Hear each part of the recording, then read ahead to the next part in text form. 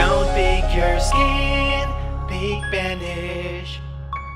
Hey guys, it's my face story here, and today I want to talk to you guys about my Accutane experience. I know I've talked about this a few times in the past, so hopefully I'm not like being a dead horse or whatever, but I think it's just good to have one place, like one video that I can refer you guys to about my experience while on Accutane. As we all know, acne friggin' sucks a lot.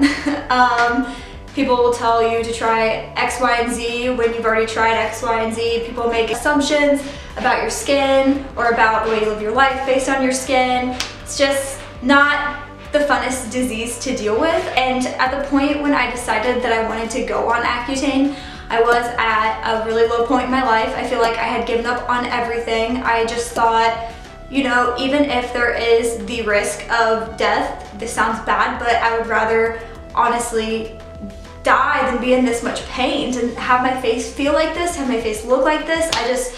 I was so depressed, I was not happy. So yeah, that was like, sorry, this is like kind of deep.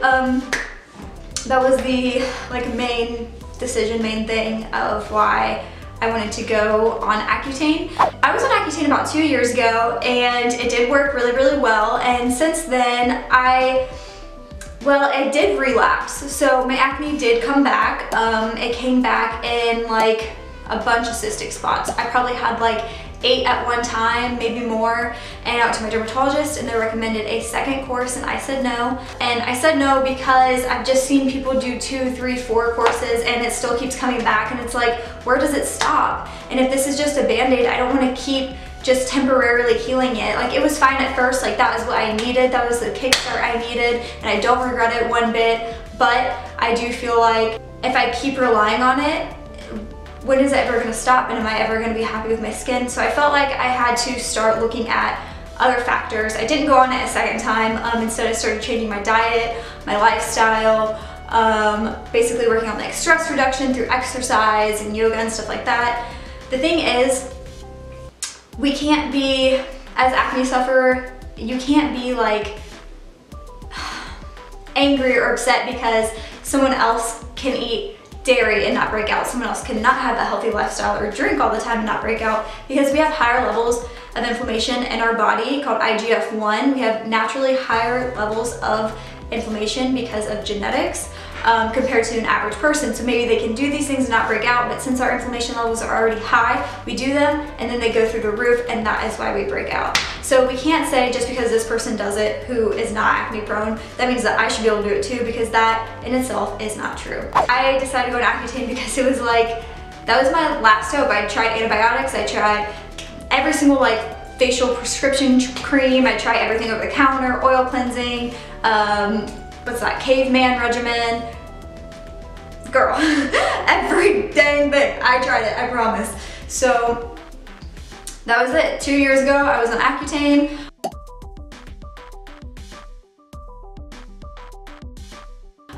The first month, I saw some noticeable results, you know.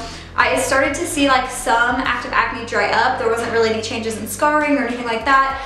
And psychological, I didn't have any effects. So like I knew, you know, it was gonna be a process. I wasn't feeling disappointed or anything. I just knew that I had to be patient and wait. In the second month, that's when I started to see like definitely more improvement. I never got like a purging phase. A lot of people actually don't get an initial breakout. That is kind of a myth, says my dermatologist, so who knows actually how true that is. Sorry girl, but it's true. And then the second month, most of my acne started to dry up some more. I noticed some difference with scarring. I would occasionally get like a new one here or there, but it did seem like the process had slowed down a lot. Psychologically, I was kind of seeing like different psychological effects, I guess. I was feeling like more isolated and I guess a little bit sad, but not like for any reason, which was weird. And I always told myself that just because this drug makes people sad, like I can control it, like I can control myself, like I'm not gonna let that happen to me. Unfortunately, like that's not the way it works. When you take a drug and that's the side effect, that is a side effect sometimes. And it's not about how strong your brain is or how you're not gonna let it affect you. Sometimes it just does. So that was really weird to experience that because I would just be sad sometimes for like no reason and lash out at people for no reason.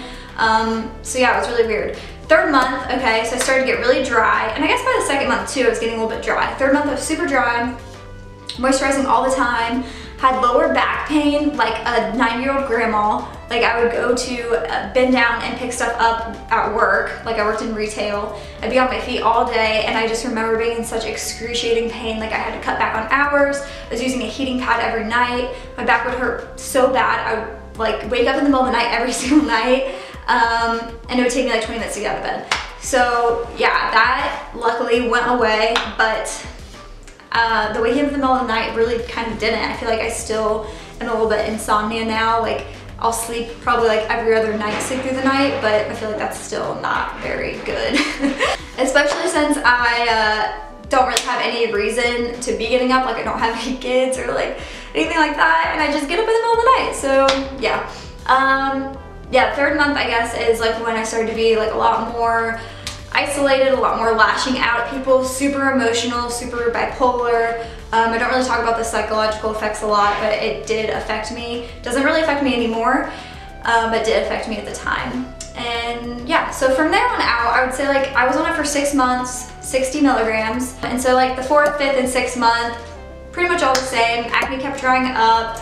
After the 4th month, I didn't really get any new spots, which was awesome. And at that point I was like used to having clear skin. So I had all these hopes in my mind where I was like, oh, I'm gonna have clear skin forever. Like I'm never gonna get pimple ever again. And I really, really worked myself up, which I really wish that I wouldn't have done because, you know, I did have clear skin, like not a single pimple for probably 6 months plus 9 months post, which is like over a year.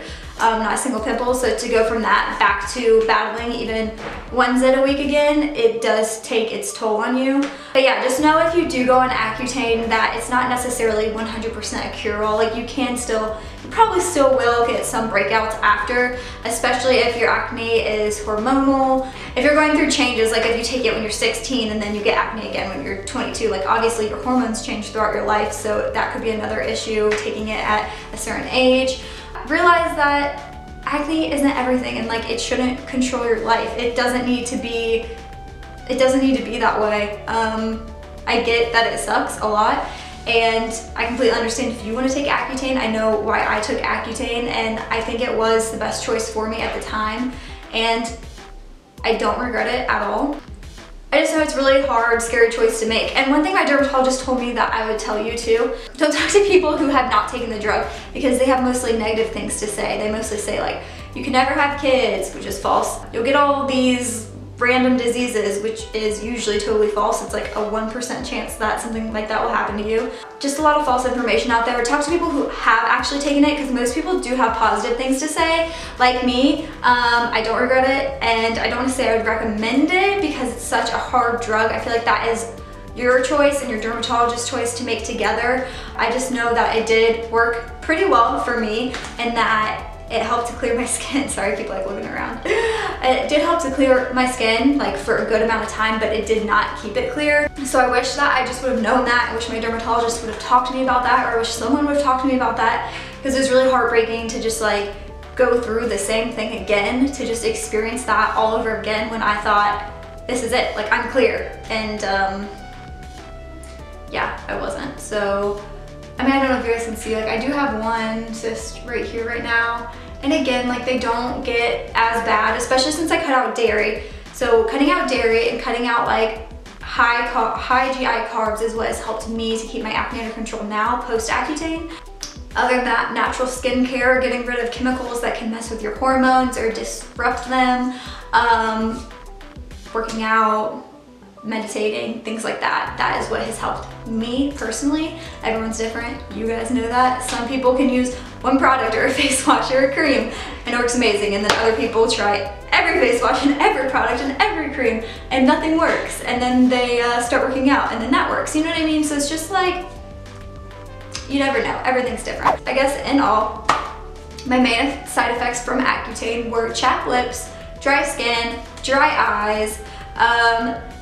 Ladies, sometimes you will get dryness down there. It's just a side effect. It happens. It goes back to normal, but it did happen a little bit to me too, so whatever. Oh, and back pain, and sometimes like a little bit of headache, but if you get too much of a headache, you definitely want to go to the dermatologist or to the ER, because your brain could be swelling. That's like how intense of a drug Accutane is, and I don't want anyone to take it like lightly, like, oh yeah, everyone should do it, because that's not how it is at all. I think if you are going to take it, don't take it for anyone but yourself. Don't take it because you're trying to impress anyone, you know?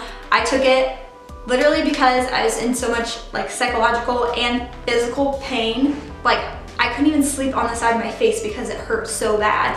I remember one time in class, I was talking to my friend, and I started laughing, and I had 2 cysts that just like popped, and there's blood all over my face in the middle of class. And then obviously I told you guys psychologically, I would get like mad sometimes for no reason. I'd get mood swings for no reason. I'd feel just like really anxious. But I had anxiety before I realized because of my acne, and afterwards I feel like my anxiety kind of went away, and then I put 2 and 2 together and I was like, oh my god, I was having such bad anxiety, and I mean like feeling like tunnel vision, like almost like I can't see, like my throat's closing up, like I just like can't breathe, like so constricted anxiety. Like I really don't know how else to explain it unless you've experienced it yourself. It is terrible. Like I never want anyone to feel like that. It helped actually with that in a weird way, but I would get like a little bit kind of like tense, anxious while I was on it.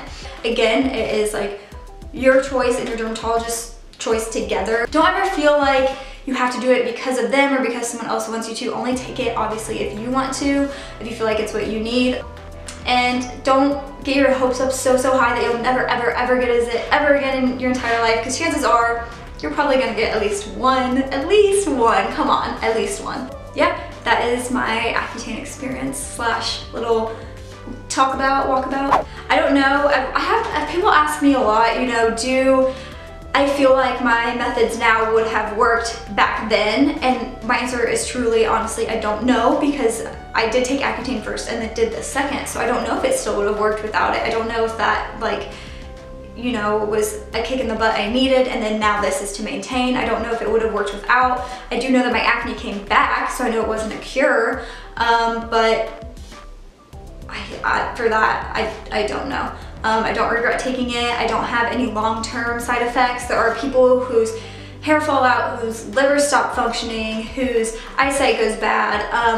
I do have a little bit of eyesight problems, but not terrible. But yeah, just know that going into it, like, it is a hardcore drug, and you should absolutely 100% be following all the rules, be taking it seriously. Don't drink on it. I see that all the time. Do not drink on it, please. If you're not gonna be responsible enough to not drink for 6 months, then you should not be taking the drug. It's as simple as that. So yeah, that is it. This video qualifies for a Vanish giveaway. So you guys can like, comment, subscribe, and comment down below your thoughts on Accutane. If you would take it, if you would not take it, if you have taken it. Maybe you've taken it 12 times. So let me know below. And yeah, that is it for today, guys. So I look forward to reading all of your comments and seeing what you have to say. All right, bye.